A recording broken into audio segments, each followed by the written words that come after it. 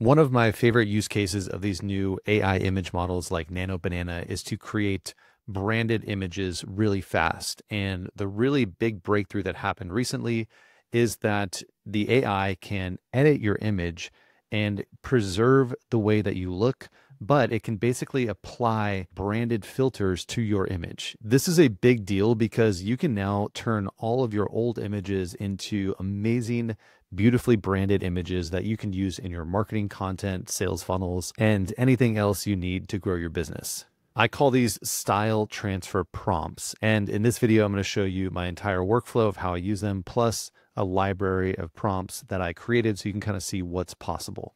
And just so you can better understand why this is a big deal, here's an example of a bunch of old photos, and we wanted to turn these old photos into more cohesive branded images that looked more like the Design Hacker brand. So we created a style transfer prompt that would take these old photos over here and put them into a unique branded style that looks really pro. We can do things like change the lighting, change the background, and even change what they are wearing. So the big problem is that a lot of clients we work with have a bunch of old photos or images or even stock photos that don't quite match the brand style. The solution now is you can edit any photo in just a few seconds with these new AI image models like Nano Banana. And the real secret is, instead of going in and trying to do these one at a time, kind of talking with the AI on what you want to do is create prompts that will have all the instructions built in and then apply all of those edits to an image, kind of like a filter would do. So you can think of this like your own custom AI filter that has your brand, style, and information loaded in, and boom, you can apply it to any image that you upload. The result is you can turn any photo into fresh branded content, super fast and easy, that you can reuse anywhere. Now, this concept of style transfer was something I developed after many hours of testing with Nano Banana and other AI image tools. And this was kind of my experience of going through, right? When you get Nano Banana, you're like, okay, cool. I can start to make some little edits and do some things, and my images look pretty cool, but it's not always perfect. The next level is you want to start mashing things together and like, hey, I want it to look kind of like this. Can we apply this style to it?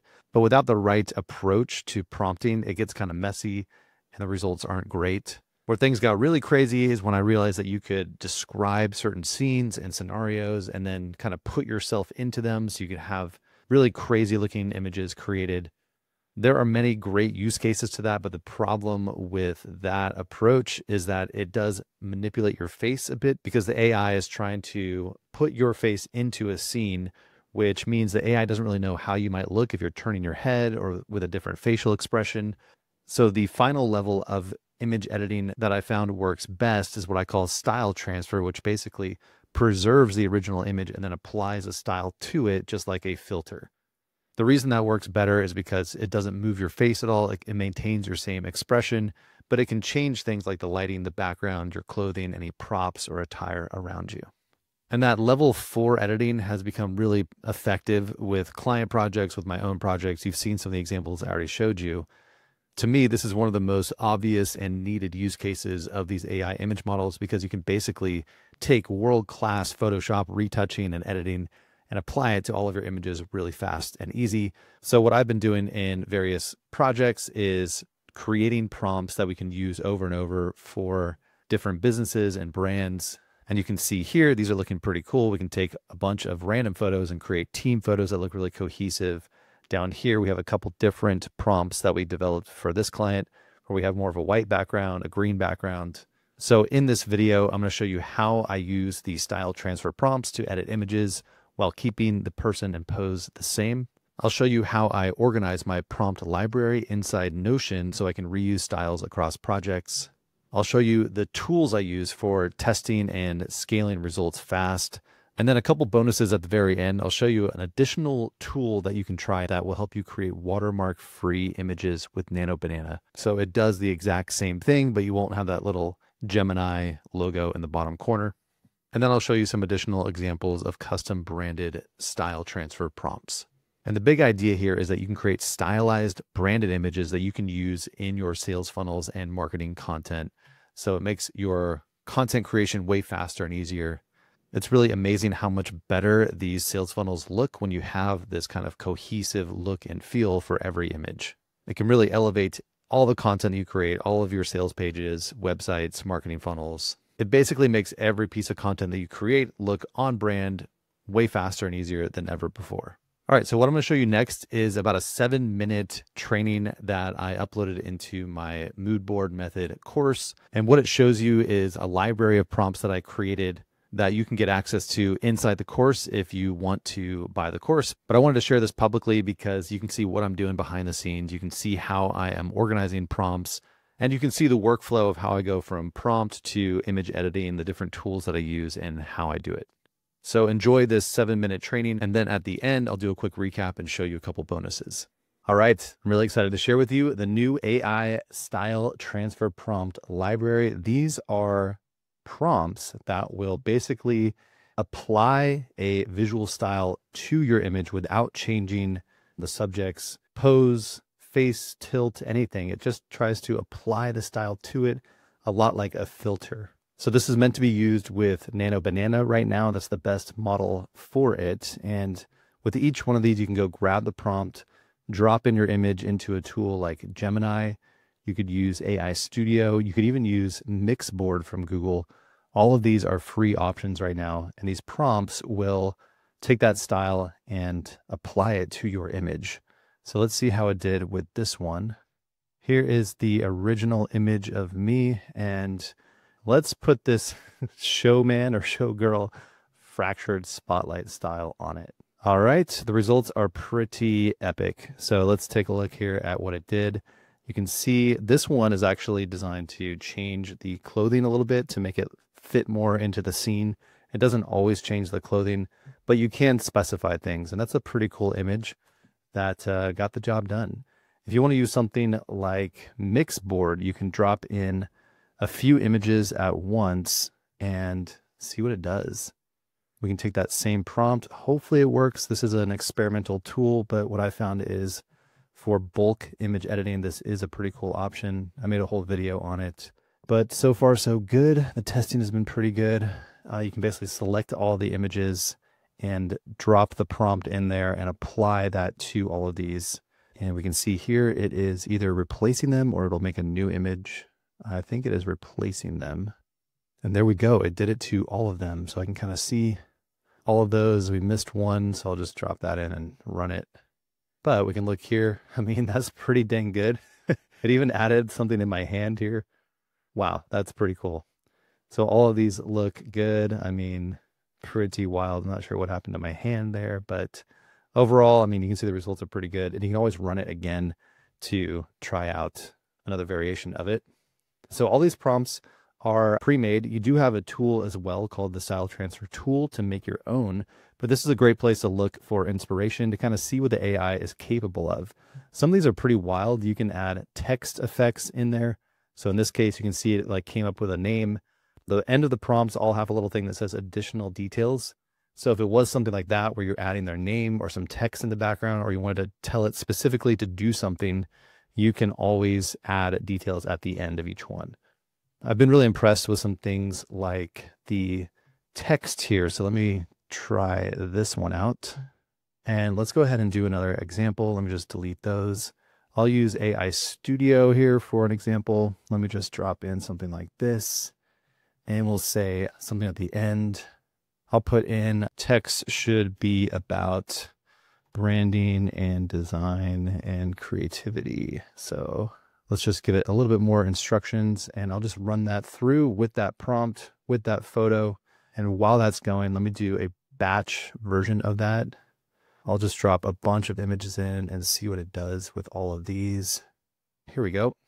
So we can see the original image was here. And you can see it created like this trace around it. You can see how it followed the prompt here: branding, power, design, magic, create now, ideas. So pretty cool that it actually fit the theme that I gave it. So let's try another one here. I'm going to grab all of these, and in that prompt at the end, let me put something like text and visuals should be about this. And let's say background should be, let's do red as a background.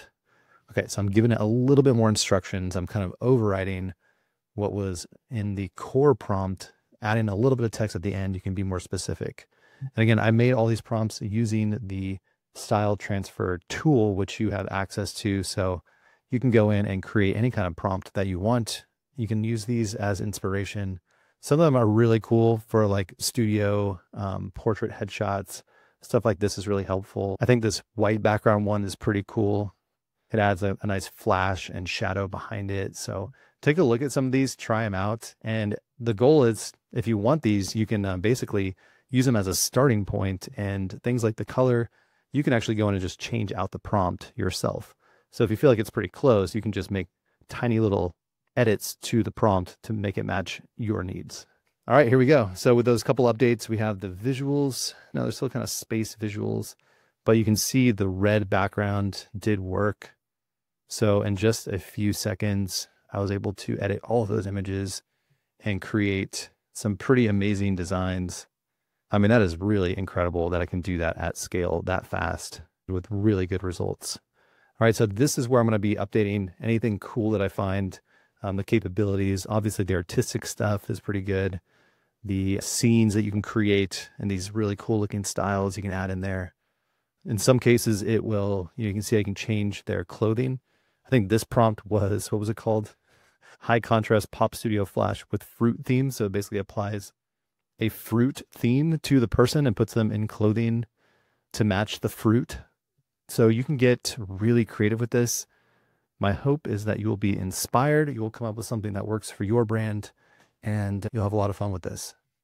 All right, let's do a quick recap. You just saw that sample training from inside the Mood Board Method course. I hope that was insightful and helpful to you. Even if you don't have the course, you can kind of see my workflow and what I'm doing over there with style transfer prompts. You saw how I use the prompts. You saw how you can apply the style to an image, kind of like a custom branded filter. You saw how I organize my prompt library inside Notion. You saw the tools that I use for testing and scaling my results. Gemini is okay. AI Studio is great. One of the benefits with AI Studio is you can manually select the aspect ratio. So I like that about AI Studio a lot.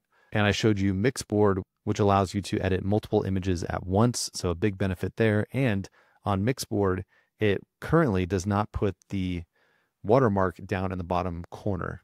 The downside of Mixboard is it's very experimental right now, so they could change things any day. But I definitely like using that for quick testing and experimenting. And now a couple quick bonuses here at the end. As I mentioned, there is a cool little tool here that will allow you to basically create images just like you're in Gemini or AI Studio using Nano Banana, but it won't apply the watermark. And I'll put a link to it in the description of this video. This person basically created kind of a knockoff version of Google Gemini. And the only difference is you will have to put in your own API key, which is pretty easy to do. You just set it up once inside AI Studio, and then you can drop it in here, create images, and they don't have the watermark. There are some other options as well that are paid. If you want to get that watermark off of there, you can use tools like Higgsfield AI or Free Pick as well. All right, and the final thing I'll show you here is just a little bit more of my testing. These are some of the prompts that I added into that prompt library inside that course. But just so you can see here, kind of what's possible is taking these original images and then creating a transfer style prompt that you can use over and over for your own brand. You can make every image look really on brand and consistent in all of your marketing. And these examples just kind of show you the flexibility, how it works with any size image, different lighting environments.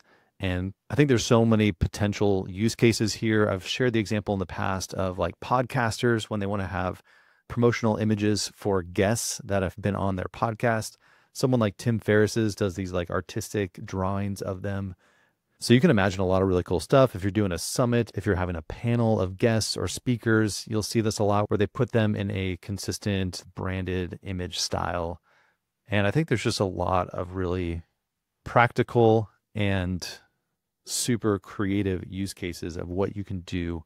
So if you want to learn more about how to do all of this, I'll put a link on the screen so you can check it out. I've got some other videos on YouTube that are totally free. You can watch and learn more about how this works. But overall, I'm super excited about this, and I think this is really one of the best ways to use these new AI image models for branding and marketing purposes. And if you happen to do work like this for clients, this is an obvious moneymaker and time saver for you. If you're just doing this for your own business, then this could be a really fast and affordable way to start leveraging AI to get your content upgraded. And if you do plan to hire on a team or a designer, you'll have a system in place to make them much more effective.